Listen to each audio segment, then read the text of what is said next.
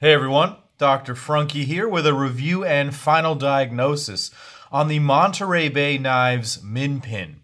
This is a knife that I was really excited to pick up because I really like Ray Laconico design. Ray Laconico being a custom knife maker who makes very EDC-friendly designs that are rapidly adaptable to a production format. Kaiser has done a great job over the years manufacturing some of his designs, and now Ray has gone with some other groups, including Massdrop, and now this group, Monterey Bay Knives. Monterey Bay Knives being run by Sanford Owen, the owner of Carmel Cutlery, as a new means of creating high-end production pieces from some of the custom makers that Mr. Owen likes. This is their first outing, the Minpin. Go back and watch my unboxing video for some of the general specs and information on this knife. Long story short is, it's about a 3-inch blade of S35VN with titanium handles, a carbon fiber backspacer, and a Chinese production. Now, I wanted to just go ahead and talk about my experience with the knife, and then just give my final diagnosis. I'm going to try to tailor these so it's not just a regurgitation of the same unboxing video. So I've been carrying this now for a couple of weeks, and I have really been enjoying it. It is a small knife, it is easy to carry, and it does the job just fine. It is a nice little piece of S35VN that came very sharp, and the handle has worked very well in and out of the pocket. Even though I have larger hands, this small knife does give me a full 4-finger grip, where this part goes right in between those two fingers, and it's quite nice. So I have really enjoyed that. The overall small size was something that was appealing to me. I've been trying to go a little bit slimmer with some of my carries, simply because there's really not a need for huge knives, but I've found that perhaps this 3 inches is a bit too small for my overall carry. I'm going to go ahead and break this knife down anatomically and talk about each of the parts and how I've enjoyed using it. Let's talk about the blade first. This came in S35VN. At a price point of $225, I would have really liked to have seen M390 on this. I think that in the current market, there are plenty of S35VN knives, especially Chinese-produced S35VN. And, you know, I did the comparison with the Massdrop Keen, and it's just hard to justify spending $90 more on a knife with the exact same blade steel. I would really have liked to have seen that be a higher-end steel for that price point. However, I do love the blade shape. I really like this clip point design. I think it's beautiful. I think it is beautifully done. The finish work is spectacular. It is a beautiful satin finish with a hand-rubbed flat. The Monterey Bay Knives logo is very tasteful and very clean looking.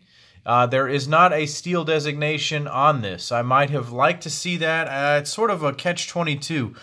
You could hide it somewhere like in here so that it's not always showing, but I also like clean blades. But it's hard to say. On some of these knives, someone can get easily confused and call it M390 when it's really S35. So I think it's important to do that. Also, it's not serialized. I don't really mind that either, but perhaps if this were to be a limited production, it might need to be serialized. The one thing about the blade that I really don't like is the flipper tab. I just need to be perfectly honest with you. The flipper tab is far too sharp.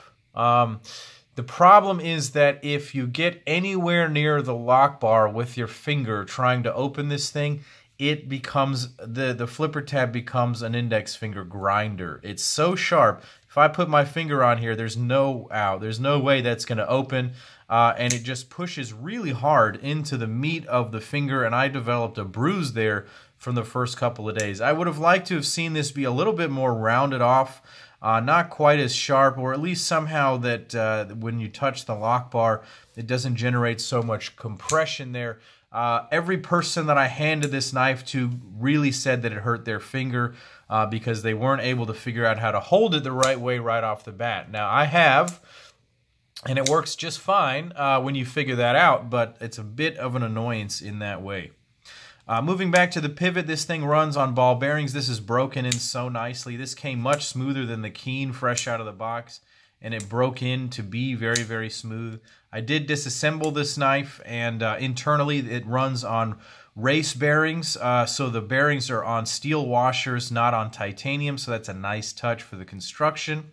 I added a little bit of oil to the pivot just because that's what I always do when I maintain my knives. And that was kind of a mistake because what that has generated is a little bit of lock stick. And that's because there's some oil that got on the face right here. I've cleaned it a couple of times now, and you know, I can't seem to get rid of 100% of the stick. It lasts for a little while, and I bring out my pencil and I do a little painting like this right on that area where I think it is, and it goes away. And so the lock is gone now.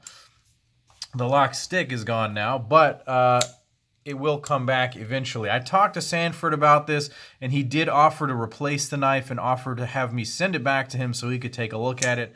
I may end up sending it back to him so he can take a look and make sure that nothing is going wrong with the lock face. I took this down, took some pictures for him. He's been very receptive. What he wants to do is generate a quality product. This is his very first outing, and so I offer this up only as a constructive criticism so that we can get better knives.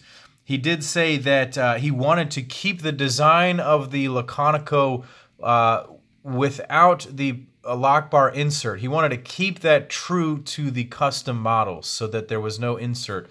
However, in the production knife world, the variances are a little bit wider than they are in the custom world. You can't custom tailor the lockbar to the blade every time. And so perhaps we've discovered that going mass production would require lockbar inserts to prevent these types of problems. Even in the setting of getting a little oil on a steel-on-steel lockbar insert, it doesn't generate the lock stick that I have felt with this one. It's not a deal-breaker amount of lock stick, but it's there, and if we have to detract points from somewhere, you know, that's something to talk about. Moving back to the handles, I have loved these handles. This is one of my favorite finishes that I've ever seen on most knives. I mean, this orange peel is so nice. I really want to get more knives with a deep, heavy orange peel finish because this hides wear so well. I've bumped and scratched this thing up against things, and it shows absolutely no wear. I love the orange peel finish. They absolutely nailed it with the finish work on this.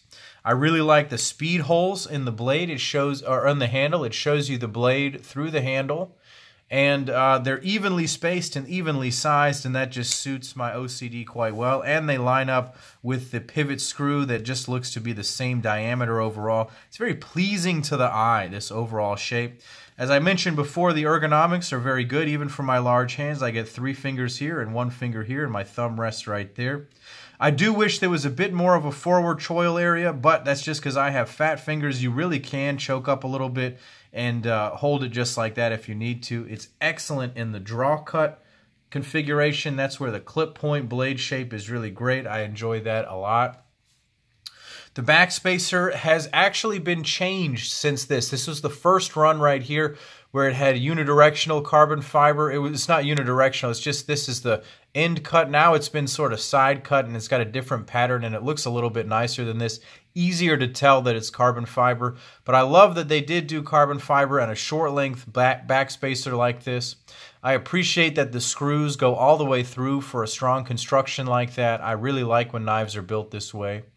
The pocket clip is okay. Go and look at my buddy Adam Purvis. He's starting to make some Mokutai and Zirkutai clips for the Minpin. Highly recommended. I'll leave a link to that down below in the video. This clip is just okay. There's not quite enough spring. It's not quite tall enough. It works okay, but it's not a perfect clip. This is just begging for aftermarket stuff. I know Adam Purvis is getting on it right now. And so what is sort of my final diagnosis on the Minpin? Well, I'm going to say that the final diagnosis is growing pains, and that's because this is the first knife from a new company. I will say it is an excellent effort. This knife, I would give it, if there was a numerical score, a 9 out of 10. There are some problems with the knife. It has a little bit of lock stick from the fact that I got oil on the lock face, and I need to just keep cleaning it. I think that that could be remedied by having a steel lock bar insert. I think that the flipper tab is a bit sharp. Another thing I need to mention is that this knife is made by an unnamed Chinese company, and I think some people are very uncomfortable that the maker is not named. So aside from a few small issues, I think this knife is pretty well done. I think that I will be excited to see what comes out of Monterey Bay knives. So let me know what you guys think down below. And as always, take care.